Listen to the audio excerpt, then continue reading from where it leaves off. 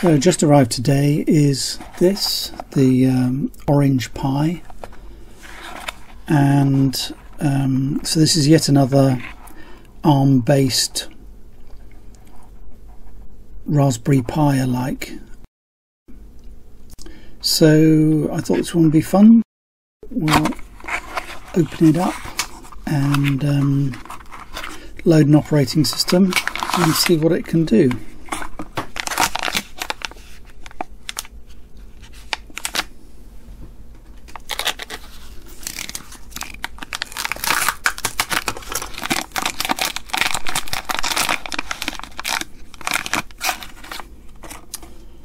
So this is the Orange Pi Zero. So it's a different form factor to the Raspberry Pi Zero, and in fact a little bit more expensive, or at least the first vendor that I went to in China. I placed an order with them, and they were quite cheap, but then mysteriously they stopped the order. So I only found out some weeks later when I checked on the status of the order, and it had already been cancelled. So that was a real disappointment. But this one is from Banggood. So Banggood is a supplier that I've come to trust, in fact. So this was £13, I think, which in comparison to the latest Raspberry Pi 0W is not bad actually, because this is £13 and the Raspberry Pi 0W was 10, which includes onboard Wi-Fi. This end, an Ethernet connector. There's a conventional USB. We've got this flying lead here, which must be the Wi-Fi antenna, and then there's a micro USB here to power it. GPIOs on this side, where I'll probably solder on a header so I can plug things into it. And I'm not sure what this row is for here. I'll have to look that up. There we are. Oh yes, on the flip side we have micro SD slot, so that's where the operating system disk will go. So yes, let's load an operating system and connect it up to the Wi-Fi and see what happens.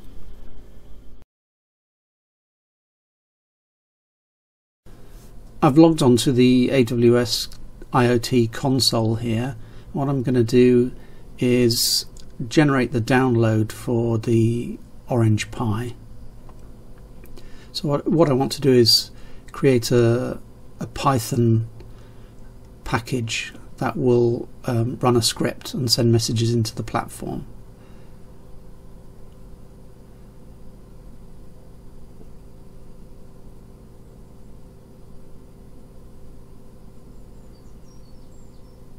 So I'll choose Linux, Python, give it a name, so I'll call this Orange Pi.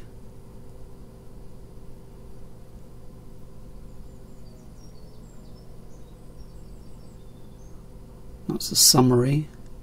So we've successfully created our package now, so that makes some certificates and the download script, and packs them into a zip file for me so that I can download that to the Pi.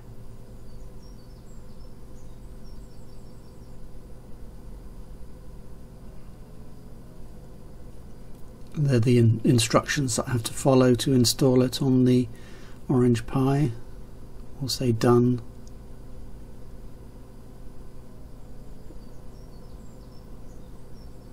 Okay, so now we can switch to the Orange Pi, and we can actually install the software and get the communication going. So now we can attach the Orange Pi for the first time, so it's connected via Ethernet there.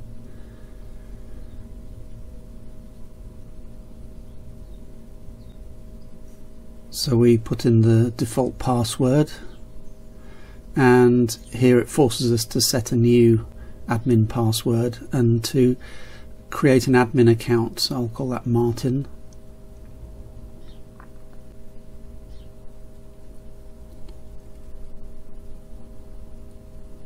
Just skip over the detail here.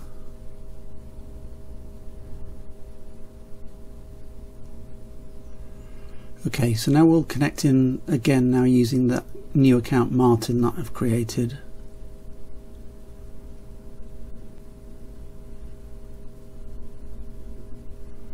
Okay, so we've created our account. Right, first of all, what I'm going to do is I'm going to change the DNS details on the Orange Pi because I've discovered that using the default, the 8888 DNS, the internet doesn't work properly through my service provider, so I have to change to their DNS server. Otherwise, things like Git won't work later on. So now we'll do the upgrade. As you see, it's suggesting that we do an upgrade to download the latest components. Okay, let's do an update first. So so now we're downloading all the latest software from the internet.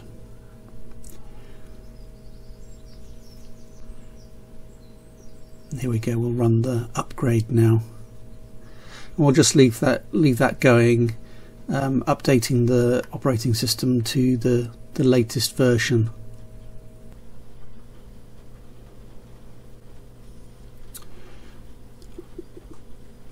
So now we're going to copy the files that we've generated on Amazon Web Services. So this connectorangepi.zip was the file that was generated in the AWS console. So we'll copy that over onto the Orange Pi now.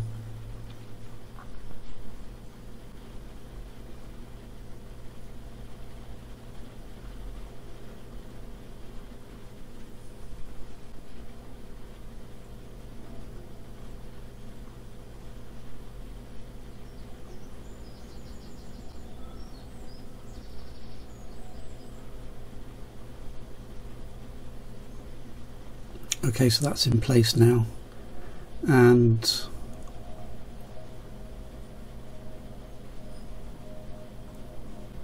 we'll log on as Martin.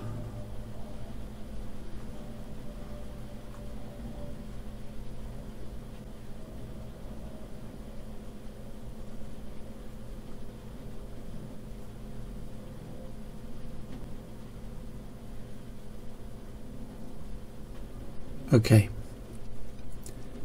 So there's the AWS file. We're going to get the contents out, and we need to make that start.sh executable.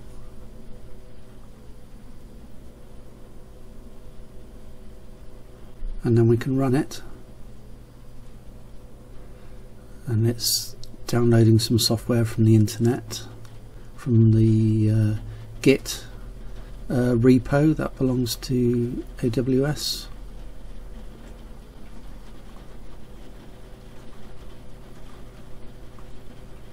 That didn't work.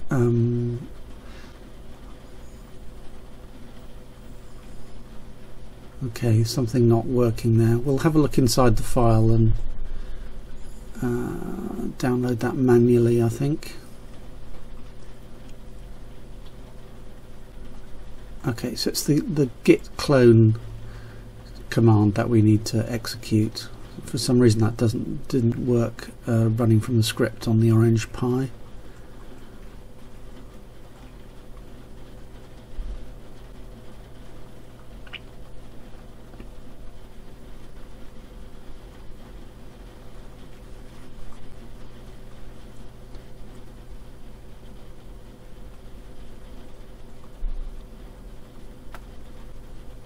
So we'll manually run the Python setup because the files are downloaded. We've got a rights issue here, so we'll run it as root here. There we go. Okay, so that's installed now.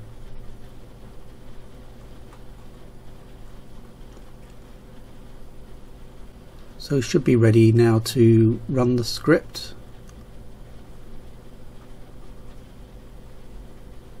And there we go. So we're connected up and it's now sending messages into AWS IoT. So we can flip over to the AWS console and make sure those messages are being received in the console. So this is more or less the same demo that I did recently with the Raspberry Pi 0W. So this Orange Pi W is more or less, you know, compatible and does the same thing and can be used with AWS IoT in exactly the same way. In the AWS console, we'll now put in the subscription topic. So we'll put in the wildcard, which is hash. You see the little red dot comes up to tell us that there's traffic. And here we go. So these are now the test messages that are coming out of the Orange Pi. So that script that we just saw is sending these messages in via MQTT, and they're appearing here on the console. If you want to see what more you can do with these messages other than just view them in the console, I made a video recently about how to hook these messages up and store the data in AWS S3. That was using the Raspberry Pi Zero, but the principle is exactly the same with the Orange Pi. Do look at that if you want to see how you would practically store these messages within AWS. So that was a quick demo of the Orange Pi running Armbian as the operating system and connecting to Amazon Web Services IoT. So if you enjoyed watching this video, give me a thumbs up and perhaps consider subscribing to my channel, and thanks very much for watching.